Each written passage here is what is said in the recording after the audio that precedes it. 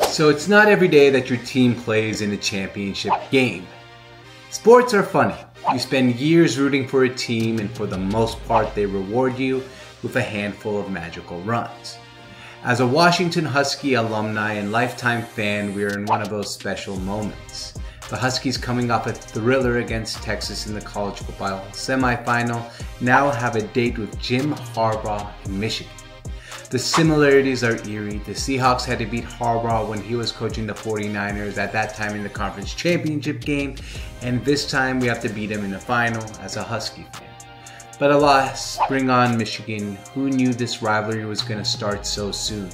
Next year, the Huskies in Michigan will be sharing a conference. This year, we aren't trying to share anything. It's time to bring in the most important trophy, in my humble opinion, in all of college sports. A national championship gives you bragging rights for years, it puts you on the national map, and it gives the school an extra pop of prestige. Monday night, Michigan versus Washington, the national championship game. Here's why the Huskies will beat Michigan and become national champions. Alright, so the national championship week is upon us. The Huskies are going to do their best to try and beat Michigan and bring home a national championship trophy for the first time since 1991. And obviously, if you're a Washington Husky alum like myself, or you're a Washington Husky fan like so many who didn't go to the university, or if you're a resident of Seattle or the Montlake area or anywhere or anything to do with Husky football, you know how excited Husky Nation is, how excited fans are, and just how excited the city of Seattle is right now for the Huskies to be where they are. But let's start off with some reasons why I think the Huskies will beat Michigan. And let's start off with the first reason. The best offensive line in football, in my opinion.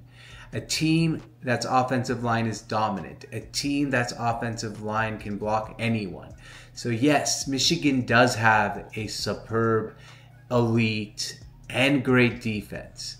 But that doesn't mean I don't think the Huskies can actually go ahead and overcome that with their amazing offensive line play that gives Penix time, that gives Dylan Johnson, who looks like most likely is going to play in this game, time to run the ball and give us an ability to move the chains, keep the ball in our hands, and have Penix make those big throws to Dunze, Polk, and McMillan, and Westover, who was actually phenomenal in that college football playoff game. Time to make big plays. And that gets me to my second point. Out of the top 5 graded players in the semifinals, and that's all 4 teams, Alabama, Michigan, UW, and Texas.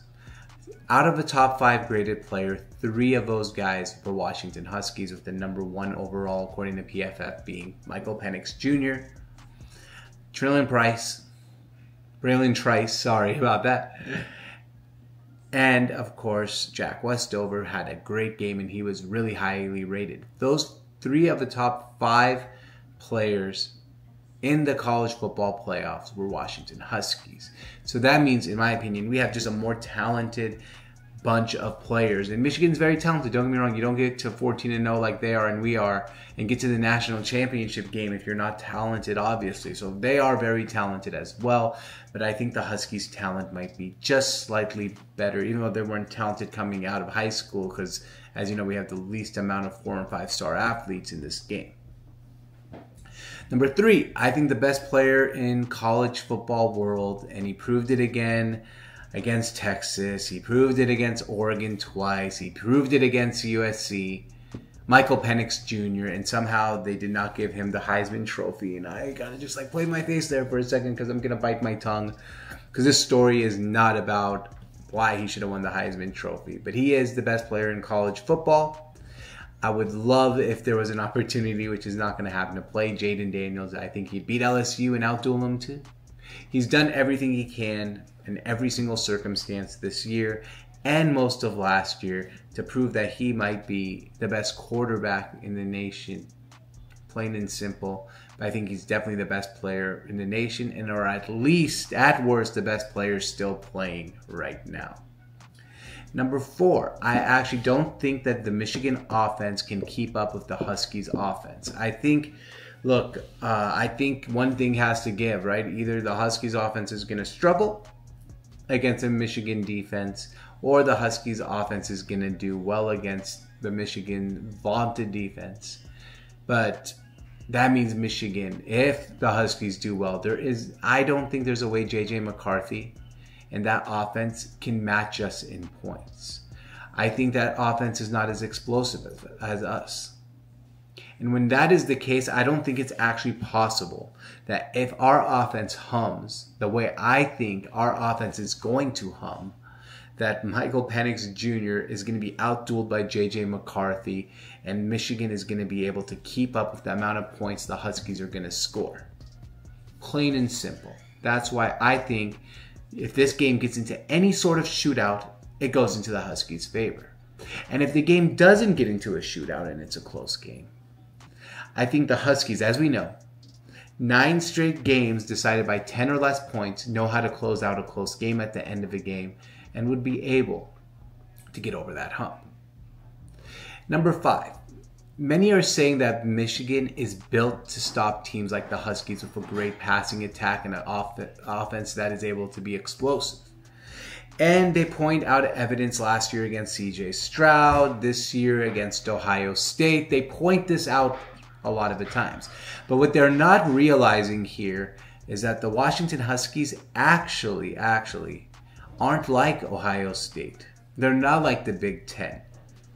Why? Well, 1, I think they're better, but 2, this game is in a neutral field, in a domed stadium in Houston, without the elements. Sure, it's going to be easier to stop CJ Stroud last year for Michigan when it's snowing. It's also going to be easier this year in Ann Arbor, where it's cold, and the elements, I don't remember if that game snowed or not, but the elements aren't a neutral field. So I know Michigan's built for this, but I think they're built for Big Ten football. While in theory, the Washington Huskies are actually more built to play inside of a dome. And we saw that what they did in the Sugar Bowl, where they didn't struggle one bit on offense. That's what the Huskies are built for. And that's why the Huskies are going to have no problem moving the football. So here we are. Overall, what do I think this game is going to do here? Plain and simple. I think the Washington Huskies are going to beat the Michigan Wolverines 31-21. They're going to play some basketball on grass. By the way, if you like that saying, we did make t-shirts. Basketball on grass. I linked them here. Here, I'll put it up here for you to see in the screen. And we also linked them down below in the description. And the first comment has those shirts for you. Basketball on grass. So the Huskies are going to play basketball on grass. And they're going to beat the Michigan Wolverines in a final score of 31-21 and bring home the national championship. Kalen DeBoer brings home a national championship. And all of a sudden, we're looking at a Huskies team that we will be going to the Big Ten as national champions. And in a weird way, representing the Pac-12 for the last time, giving the Pac-12 its first and only college football playoff championship. Huskies 31, Michigan 21. And this is the Sports on Tap Seattle. If you like this video, make sure you like and subscribe to this channel. We really appreciate it. And make sure to share this video with some friends. And go Huskies. Let's bring home the national championship.